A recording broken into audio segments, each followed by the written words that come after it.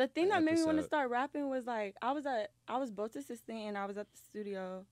No, we was at this little movie thing. Like he had to go do voiceovers for a movie he was in, and I'm like, this nigga been in hella movies because he a rapping ass nigga. Like I'm finna be like I want to be a rapper. Yeah. And that's literally when I started being like I want to be a rapper. Ever since that day, I don't know. That's when I really was like, no, I want to be a rapper. That's hard. Cause I was like, it can help me get to be an actress. Mm-hmm.